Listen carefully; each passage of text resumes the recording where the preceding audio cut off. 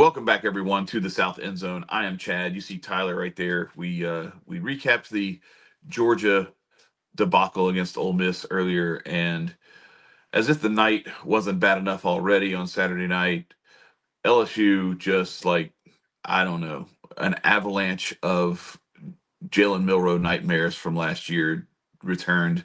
This time in Death Valley, and Alabama just beats the doors off of LSU 42-13. One of the most embarrassing losses that I think I've witnessed in a while. Like I don't even count. There's some of the ones where we just weren't good, and Alabama was, and we got beat really bad.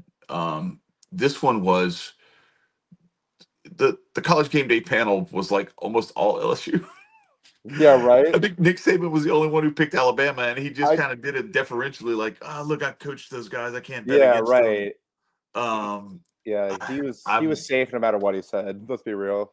I still maintain I have yet to figure out this college football season because that Alabama team that lost to Vanderbilt, that lost to Tennessee, who lost to Arkansas, who LSU beat the hell out of, and then Ole Miss that came into Death Valley and LSU beat them. Granted, it was a weird game, but LSU went to South Carolina at Williams-Brice Stadium and beat them in their own place. And yes, you can say what you want about some calls that went LSU's way, some breaks, some bounces that went LSU's way. Yes, I concur. But the thing is, there wasn't a 42-13 gulf between LSU and South Carolina, and calls and breaks went our way. There wasn't a 42-13 gulf between Ole Miss and LSU, and a few calls and breaks went our way. No, this was like these are two very tightly contested games, and then that same South Carolina team went to Tuscaloosa, almost beat Alabama, had the opportunity to beat Alabama, had ball in hand, driving to score a go-ahead touchdown or get in field goal range and kick a game-winning field goal against Alabama. Um, and LSU just a combination of Garrett Nussmeier making a couple of early key mistakes that cost LSU some chances in the red zone, and just some bad zone read fits that LSU just let Jalen Milroe run wild on him. And it all started with you texted me right after the first third down conversion. LSU should have Alabama dead to rights and have them punting, and then LSU gets the ball to start the second half. We should be in good shape. And I think it was Savion Jones came up on Milroe's right side, on the left side of the defensive front, and over pursued and got inside and let Milroe go out and around. Like Yep. you've got to come up and you've got to continue. We talked about this before the game. You've got to play disciplined pressure to where you are keeping him in that pocket and kind of compressing Yeah. that pocket around him. You let him get outside that pocket, and what does he do? He finds Ryan Williams wide open in the flat Yeah, to absolutely. convert. Like, well, that's exactly To, what we said. Told him that we can't yeah, let happen. and Williams didn't have like an No, he's amazing only game. two catches. He had the one kick return that really flipped the field on us. Yeah, That was a big deal. But other than that, it was basically is Milrow in his feet. Milroe and his feet. Yeah, him running the ball. And like we stuffed their run game like the first few possessions, and then we just let him get off the hook. That's the And then thing. once you get to that point, now it's a 14-6 game. You're driving down. Now you throw a pick in the end zone. Now you give them the ball back. Now they go down and they score. Now you're just like trying. Okay, well, if we can just put a score on the board, go to halftime, come back out, get another score to start the half. No, we don't do that. We end up anyway. It avalanched out of control, and it's crazy. You know, we talked about it before with all of the things that Georgia had going for it, and then how inexplicable it was that they played as poorly as they did in Oxford. With this one, it's all the storylines. You know, this offensive line doesn't give up sacks. They were giving up pressure. Now, how big of a deal was it that Garrett Dellinger wasn't there? Apparently, it was big enough because they allowed Alabama to get some pressure on Nussmeier. Nussmeier didn't do a great job under that pressure, did take a sack or two. And it was just this constant barrage of, failure to get the offense going and really move it, or when you did, Yeah. stalling out in the red Oh, zone I know. and not getting points or turning the ball over. I think I Um, texted you. I think I texted you because, like, for me, watching you guys, like the turning point, like the point where of no return was right out of the second half, like right out of the first half, start of the third quarter. mhm. LSU has 14 plays, 71-yard drive that ends in a pick in the end zone. Yep. I think I literally just texted you like that was it. Yep. Like that was the one. Like Yep. I think at that point, I like my like and that's the thing about this podcast. And we were talking about a pre-show. I'm like, we do this podcast, and now I have to be my happiness now hinges on two teams, like in the same conference. Like Same I mean, here. like Same here. Yo, I was mad as hell watching the Ole Miss game. I was like, yeah, 'cause first of all, I can't stand Lane Kiffin, right. Me and neither. then second of all, it's just like I've got to watch, and live vicariously through your misery, Yeah, same and goes for then you. set myself up for my own misery later. And it was Yeah, crazy. Like I was telling T Bob Abear when I went into Don Juan to watch the game Saturday night. I was like, "Hey man, look, it's home dog win weekend. Georgia Tech, Ole Miss. I know, like at that point the dirt was already on your grave. So like I yeah, could, that's fine. It's it fine. was just like, all right, I'm looking for I something, wasn't some there. kind of signal. Like, okay, we're a home dog too. This is our day. Let's go get it. No, it did not happen that way. It was just ugly from start to finish. That opening drive was really like the combination of those two opening drives. So having them stopped on third down and then just Hmm. letting Milroe leak Yep. and get a little dump off in the flat is the first part, because then they march down the field and get a touchdown. So now it's 7-0. Then you bust off a long run with Caden Durham. You're set up inside the 10-yard line. You're good to go. First and goal from the 5 or whatever it was. And you just stall out and have to settle for a field goal. Yep. Yeah. And then it's just Yeah. like, man, like you got to get points. You got to get points, but man, you really needed to get 7. Dude, yeah, Alabama taking 10 minutes worth of drives, right? And that like Mhm. two drives to combine for 10 minutes, like back like they had a Yeah. 4 minute drive and a sec like Alabama, like actually like with the way their offense is structured, actually dominating time of possession like that with how run and gun their offense Hmm. can sometimes Hmm. be, and yet still like, oh yeah, we're gonna make like a 15 play 6 minute drive. Like I don't know. That just and that's the thing. It's like you took Ryan Williams was like almost like a non-factor to a point, and it was Yeah. literally just like Well, Milroe and Jam Miller running like the yeah. semi-read option, but it really wasn't a read option because Milroe was gonna run it every time. Yeah. Like, and it's like you could account for Jam Miller and you could account for Jalen Milroe, but you somehow can't account for them at the same time. Like it's I don't know. And Jam Miller's in the spectrum of Alabama running backs is Hmm. not high on my list, but he's not bad. Hmm. Like he's a serviceable. He's Yeah. still an Alabama running back for sure. Right. Right. But it's like you can't ignore him, and like Milroe will take that and go and run with him. Like, oh, here's the ball. Just kidding. I'm out the back Hmm. door. Yeah. Like, you know what I mean? Or that, and it's the worst part is that you guys can be good, great in coverage, but it doesn't matter when he's like you said, he's leaking out and he's Yeah. still getting a first You down. can't guard people forever, Yeah, and that's what he's I going to mean. eventually run, Yeah. and then yeah, and if you're not hanging with them toe to toe. Hmm. Because like if you remember last year, so Alabama scored just as many points last year on our terrible defense Yep. as they did this year on what was supposedly a much improved defense. And I say supposedly tongue in cheek. This is an actually very much improved defense from last Oh, year. absolutely. Um, but this was embarrassing, and you gotta wear it. But the difference was last year until Jaden Daniels got knocked out by Dallas Turner being a dirty bastard and hit him, in the face mask, and not getting ejected. But anyway, but deliberately targeting, trying to knock him out of the game so that you don't have to. Like I get it. Like football's a physical sport, stuff happens and everything. But imagine if LSU was deliberately going and trying to take out Jalen Milroe's knees. Yeah. Oh, I know. That people would be calling us dirty little bitches for doing that, and Yeah. I'm calling Dallas Turner out for being a dirty little bitch for trying to take Jaden Daniels out and gave him a concussion, took him out of the game. It was a dirty hit. It was helmet to helmet. Um, Drove his helmet into him. But anyway, that in that game, up until that point, it's a 28-28 game, And I think at that point, I think maybe they had gone up by a touchdown Mm-hmm. when he got knocked out, and then Nussmeier had to come in and try to keep it going, and Alabama scored one more touchdown late. But at least with that game, we were matching them for the most Yeah. part. I think I want to say we either took a 21-14 or a 28-21 lead in that game, and then they scored like I think that's what it was. I think it was 28-21. They scored the last three touchdowns of the game. Uh, Um, yeah. in this one, it was never even like Yeah.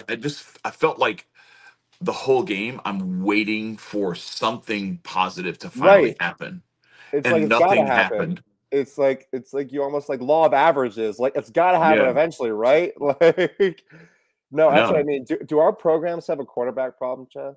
I believe so, and I'm really hoping that we don't have an issue Like with. that pick in the end zone by Nussmeier was Yeah, brutal. Like yeah, yeah, and listen, Carson Beck has over 10, almost has as many. He's gonna pull a Jameis Winston and have the same amount of touchdowns as picks this year. But yeah. like Nussmeier, like we talked about, like he he throws such great balls and then just does that. Hmm, Like it's hmm. almost like but he made. I think that throw was like he made the preemptive throw where he thought that guy wasn't going to be there. So the ball was Yeah, already out of his hand, and then all of a sudden receivers, the he's still receivers standing breaking there. open. The Yeah, receivers breaking open. But the thing is, he similar to Beck, he will stare stuff down, yeah, and when you stare it down, you are inviting that linebacker underneath yeah, to drop back. yeah. Or it's And like then somebody if who, you don't get enough elevation on that ball, then yeah, because I don't remember who he was thrown to, but, it was C.J. yeah, Daniels or maybe it was yeah. You're not even giving him a Kyron chance to Lacy. get over the But secondary. that ball was going to hit him in the bread basket. Like you got to Yeah, get that ball up, make him go up and high point it and come down in the back of the end zone and do the little toe tap. But he threw it. I mean, that he linebacker rifled didn't it, even hard. but Yeah, he like, didn't even hardly need to jump. I mean, this is the kind of thing you do in college football where you hold down X too hard, and it throws it right to the DV instead of lobbing it over the top of him and letting the receiver run under it. yeah, Everything doesn't need to be a rocket throw. yeah. And look at Nussmeier. There's a lot that I like about Nussmeier. Mm, And there have been a lot of scouts who've had good things to say about him as well. But you're getting to see a fuller body of work of both him and yeah, Beck. And so, to your point, yeah, I think there is a quarterback problem um, in Baton Rouge and in Athens. And the only thing, LSU's got Bryce Underwood yes, you supposedly do. ready to go and sign in 3 weeks, I guess it is, maybe a month. Yeah, Um, early and signings so, next month, I think. yeah, so that there's been some little rumors and grumblings of Michigan's going to come Oh, through with this huge offer and everything. But do you really want to go play at no. Michigan, or do you Like, want to listen, come? Do you want he to was come and gonna, play? Do you want to come and play with elite receivers yeah. in an offense that is going to produce another Heisman Trophy winner that's Oh, already produced two in the last 6 years? Or do you want to go play for Michigan where you're going to be right there with J.J. McCarthy and hmm. John Navarre and Brian Greasy and He's like the that's ball. They call that a ball caddy. You just hand it off to the running back. that's right. That's To the right. ball caddy. You take it from the center and give it to the running back. Yeah. So, and I know he's from like, they say he's like 30 minutes from Ann Arbor is where he lives. So that there's this assumption that there's gonna be a lean in that direction if the money's right. But Yeah. the way I look at it is this, and this is what I was trying to explain to somebody. One of my friends at one of my clients, he's a huge LSU fan, and he's nervous about it. I was like, no, man, listen. He's like, yeah, but what if they come through with this much money? Whatever. I was like, okay, you got to think about it like this. Do you want JJ McCarthy money, and you take 7 million in NIL to get it, or do you want Joe Burrow, Jaden Daniels money, and you only take 4.5 million in NIL money to get there? Yep. Because that 2.5 million that you leave on the table NIL money turns into 200 million. Yeah. You know what I'm saying? Yeah. Like, No, for sure. your development is going to you may be able to make the argument that if he goes wherever, he could go to freaking Army and he'd still be able to garner, a huge contract. I mean, look, Shador Sanders is probably going to get a huge contract and get drafted in the top 5 in this upcoming draft, playing at Colorado. Um, but the chances of but that's kind of the Shador Sanders thing is like a lightning in the bottle. Where else do you think you're going to go where you're going to have a guy like Deion Sanders attract the type of wide receiver and skill edge talent that they Yeah. have for you to be able to throw the ball to, because their offensive line is terrible. And so it's just like, hey man, run around and then find somebody deep. And those guys are Yeah. going to get open. So I think with somebody like Bryce Underwood, as talented as he is, and having a relationship already with Joe Sloan, LSU's offensive coordinator, that's another story for another day. I was very disappointed in our offensive game plan, play calling and all that, but I digress. Um, you you have that relationship already built in, and then yes, you have that pedigree of back-to-back Heisman Trophy winners, essentially. Like the last two legitimate quarterbacks, I don't count Miles Brennan, Max Johnson. Like that was in the COVID, everything was Hmm. up in upheaval. And you had some issues with injuries and whatnot. But the last two guys who you could realistically look at as that type of talent, they got it done. They Yeah. ended up the number 1 overall pick and the number 2 overall pick in the NFL draft, both with Heisman hardware in their closets, or if they're smarter than Devontae Smith, on a mantle somewhere or in a trophy cabinet. But yeah, so that's just uh, I'm I think that the quarterback problem that we have is why the collision course is over. There's still an outside chance that LSU could still make it to the playoffs in this weird scenario. Like you guys are good where if you just went out, there's going to be enough other stuff. You beat Tennessee and you went out, you should be okay and make it in. It might not be where you want to be, at that first round bye or anything like Listen, that, honestly but you though, might get like a home game. a home game in Athens would be sick. Like, and Yeah. listen now, and now you know what? We actually Georgia Tech might come to play. Yeah, no shit. Like, Look, it's start, and I'm looking at Vanderbilt on the schedule, and you're like, oh boy. Even Florida this weekend coming up. I'm like, man, gosh, this is it's gonna be wild to wrap things up. But yeah, so if LSU wins out and Georgia wins out, you could potentially have, with the loser of Texas A&M, and all those other teams, you could potentially have. I'm gonna pull up the standings here real quick. Give me just a second, because this is you're gonna see how crazy this scenario actually ends up being.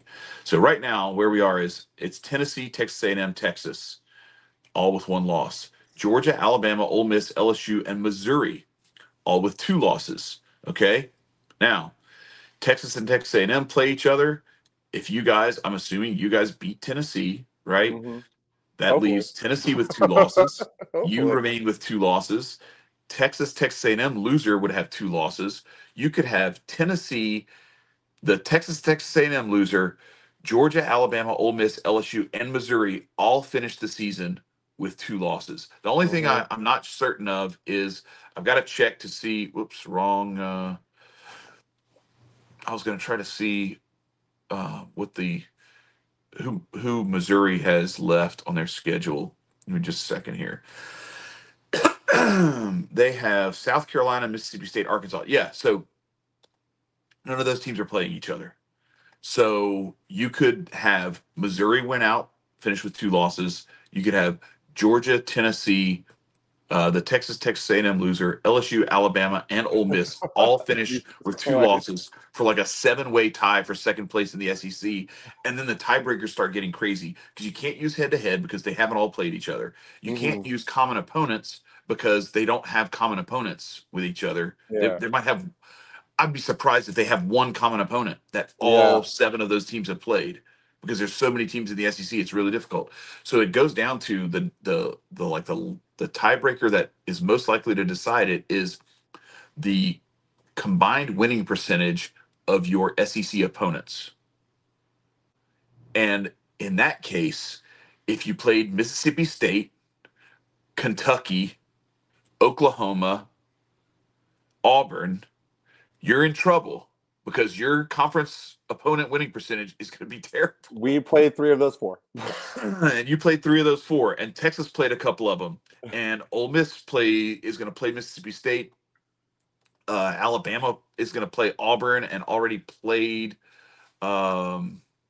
Mississippi State, Yep. or did they? Yeah, no, No. they didn't. No, but No. Texas did, and Texas A&M Texas did, did. Yes. and Texas A&M did. Yep. So it could get into this thing where very quickly you could be looking at. I don't know. I haven't like gone through and done all the numbers to figure out where it actually lands, but there's a weird outside opportunity that LSU, because of who they've played in the SEC, the winning percentage of their opponents that includes Ole Miss, Texas A&M, South Carolina, Vanderbilt, like and who really we're talking about Vanderbilt, and then yes, you have Oklahoma and Florida in there too. Oh, and Arkansas. So Arkansas has a good enough record, Mm-hmm. and then you've got losses to a couple of the teams that you'd be tied with. So like those records aren't going to hurt you. You don't have Kentucky, Auburn, Mississippi State on your schedule. You only have one of those one loss or one win teams. So I don't know. It's very possible. You could see LSU still find their way into the SEC championship game, and then wouldn't that be crazy if it'd be like an LSU Texas A&M rematch for Oh the my SEC God. championship game, and then Texas A&M is still Texas 8-4 until proven otherwise. So we talked about in the Georgia Ole Miss episode that Georgia gets this benefit of the doubt from the media that they are a championship contender until proven otherwise, just like Alabama always is. Well, Texas A&M, you are a pretender until proven otherwise because you always end up 8-4 somehow or another, and I see it happening again this year. I don't see you escaping that, but maybe I'm wrong. Maybe you'll get to the SEC championship game, in which case you would only have 2 losses at that point. LSU would then be able to hang your third on you. So, Texas A&M fans, I know you're in the comments. We see you all the time coming in there talking trash. You've still never won anything, so whatever. Like keep yapping. That's all y'all do is chatter. Y'all are the preseason national champions, the offseason national champions, the Mm-hmm. recruiting national champions, the we just hired a new coordinator national champions. You give Jimbo Fisher a national championship trophy that will never be won because y'all are retarded. But keep congratulating Hey, yourselves listen, for Texas nothing. A&M. I got a proposal. You guys are paying Jimbo. I've been not coaching football all my life. I'm just saying, you guys, I'd be so happy for y'all to pay me to not coach football. I'm so good at not coaching football. I might be better than Jimbo Fisher at not coaching football, but you I guys are will paying stop him. calling you Texas 8-4 if you pay me to not coach your team, like you're paying Jimbo Fisher to not coach your team. Okay, how about that? We are 2 professional, not football coaches. We're so good at it. We're so good at not coaching. Like he's not even that good at not coaching. Yeah, He coached so much. that's what I Why do mean. they keep paying him for not coaching? He's not even good at it. We're way better. Dog, I couldn't even imagine being on the That's a hook great for the. bit. I couldn't even imagine being on the hook for that much money on somebody we're paying to not do their job. Oh my gosh! Like, It's Jimbo Fisher is the Bobby Bonilla yeah, of right. college football.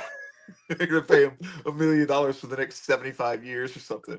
Him and Shohei Ohtani. Right. Anyway, Oh my God. but anyway, we appreciate even the Texas A&M fans who come into the comments. So please comment, Yeah. like, share, subscribe, share this with all your SEC fan friends, even people outside the SEC. We're gonna come back in a little bit and do a preview, or not a preview, but a recap of the rest of the games inside and outside, mostly outside the SEC, because there were a couple of well, the slate wasn't good, but it still produced some good matchups that shouldn't have been as close as they were, and a couple of upsets. So we are going to dig into that in our next episode. We appreciate you coming through. Please continue to join us. We love having y'all here. South End Zone is out. I'm Chad. He's Tyler. Peace, y'all.